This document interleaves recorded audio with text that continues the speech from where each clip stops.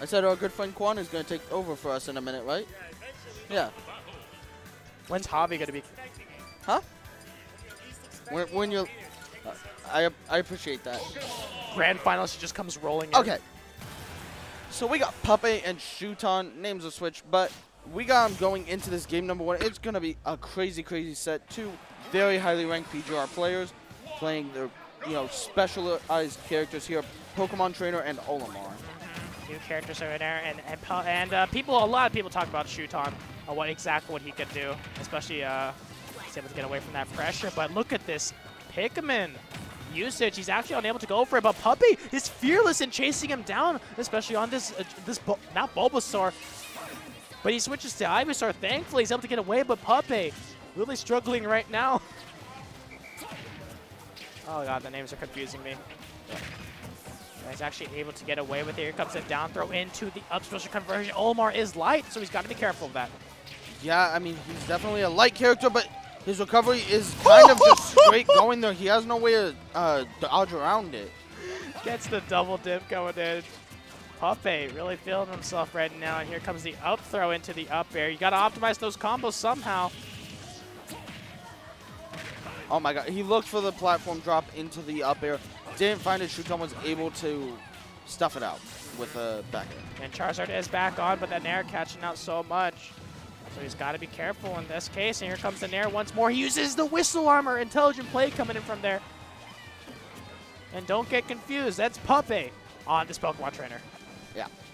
And doing a great job of it right now. He's sitting over a full stock up here on against Shuton. And he switches to Squirtle. I don't know about that one. I think he just wants to switch to Ivysaur for the more range. It's a gamble that he's willing to take in order to get that little bit of advantage. And here comes the white Pikmin on him. He's got to get it off of him. Thankfully he does, but he gets in there. The last few hits clip him out for a little more damage. Yeah, I think he realizes anything's going to kill him at this percent anyways. He doesn't have to stress too much about the Pikmin being on him. Throat Smash will do it. Yeah. So he's able to get so much right now, doing the best as he can. The up air clips him out. There we go. And the up air hit him so hard that they corrected the names. My goodness. All right, Nair into the up air. That's going to be a lot of damage. He looks for another one, but Shuton with a great air dodge going to get himself back down onto the stage. But for how long can he get some damage of his own? Oh my goodness. Quite a bit, honestly. Yeah, 58%. And look at this damage coming in right now. Shuton, once he gets those Olimars, once he gets those Pikmin rolling, that's when he's able to get those off. He went for the hard reaching that F smash, wasn't able to find it. And if there's one thing I love seeing from Shuton is his use of the Whistle Armor to get away from these really bad situations. He's able to find his way back up once more, so he's still alive. Oh, that's going to be a back throw, putting him in a very dangerous situation. Looking for the edge guard. And the down air. Puppeh with a 2-stop. That looked like his most dominant game on stream so far. And especially against Shuton, one of the top players of Japan on the Olimar. Remember, like you said earlier, both of these are high PGR why don't you take it from here? High-ranked PGR players, as I believe my co-commentator is trying to say. It's okay, Wolf. We all have those days.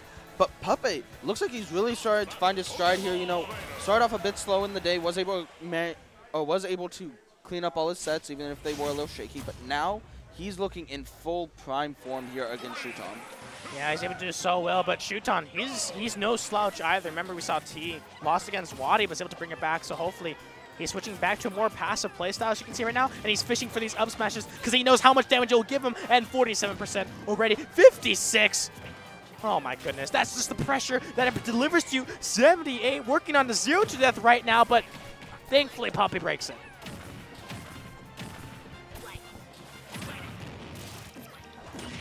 Oh my god! And he recognizes Puppeh was starting to just try and go hold forward, get a lot of damage onto Shuton as a response. Says he's going to jump from this ledge. I'm ready for it. But Puppeh's got the best back airs. He's doing so well. He's really able to space him out, but great job by Shuton to get that spike, and I love his usage of his arrows in order to get back. And you look at these up airs, he forces the switch out, but great parry. The F smash with that purple one is going to hurt quite a lot. He's able to get away with it, and he's throwing him out, knowing he throws out the purple one, knowing it'll do a backup. Oh, no way. He uses the armor from the up smasher to get away with it. Puppeh gets away from that spike with the skin of his teeth. Another Whistle Armor. Are you kidding me, Shuton? This incredible play of Olimar, knowing exactly the tools you got to do. Another parry. That's going to kill. Incredible play by Shuton. Yeah, Shuton really starting to come alive here on this game number 2. 124%, but still a dangerous situation. I love the stall down there, but the back throw is going to be enough to do it. You cannot stall enough for that. My goodness, he's doing so much work off of this stuff. And here comes the up smash. It leads to so much damage. 51. You don't feel too good about that. When you thought Hero could get it off with one up smash, you've never heard about Olimar's up smash able to get so much damage off. And here comes the whistle to use bees once more. Puppeh is really fishing for it, but the down tilt forces him off the stage. Oh, goodness. Yeah, and are we going to see a 2-stock as an answer here for Shuton?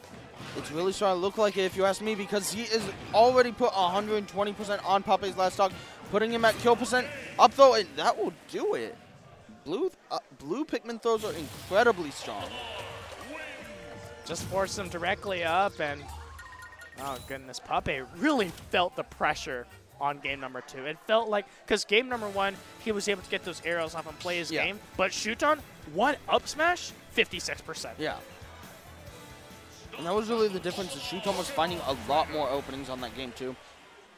Maybe Puppeh was playing with a renewed confidence after 2-stocking on game 1, says, I'm just going to go in and do my damage. And Shuton says, take a step back. You know, you can't just run into me like that, because if you do, I'm going to get all this damage. And I love how Shuton already starts off the game playing really passive, throwing these Pikmin off and simply going off stage, knowing he's not going to get punished for it. And I love his use of the up special as well. But speaking of his specials, Whistle Armor, it's such a great usage of it. And Puppeh needs to be careful, because remember, one missed grab, an up smash is going to lead you up for so much damage. He's got to be careful. He's actually going to use the water gun to force him out. But the weird thing about it, for some reason, when you switch Pokemon, the Pikmin don't go off of you. No? No, they stick to you, which is actually really bad. A lot of talks were talking. I remember Tweak talked about it earlier when he was playing that Pokemon trainer. And look at that red Pikmin, so much damage off. He's got to be careful with the cycling, but here comes the back airs on him to find out what the up special itself, and he grabbed the wrong way.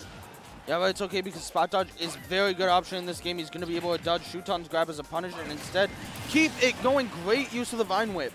Yeah, I was able to find the stock just like that, and Shuton forced on the back end, but he's got a pro Pikmin, and right now he's holding onto it, and he knew that the red one was coming out next. Both of these do incredible damage. It actually interrupted it. That gifted him out. Oh my god, incredible play from Shuton, knows exactly what it's going to do, and he's looking for the up smash, great pivot grab itself, but speaking of grabs, Puppeh fires back with his own. Yeah, Puppeh able to get a grab as well, and it's going to lead into some damage. He still has a small lead here over Shuton. He's able to get the best out of it. And look at this aerial attacks. Puppeh is getting walled down. The jab lock. The jab lock with the Pikmin?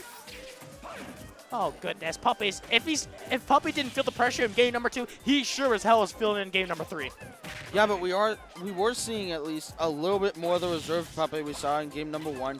But now it looks like he's really trying to go in and find it. Oh, he baited out. There it is. He knew the air dodge was coming out. Shuton gets his stock taken, so Puppeh, he's still got life in him.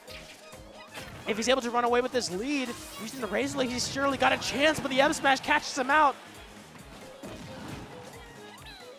He's forced to use the only option he had. He almost got grabbed it, but here comes the down throw into the fair as well. Puppeh, he's looking for the up air, gets it out for a little more damage. Charges him with rage. It is terrifying to go up against. Oh. Oh my god! So he's got it! Puppeh takes it over Shuton in winner's quarters and moves it on forward. And another 2-stock. Puppeh's got to be feeling great right now about that one.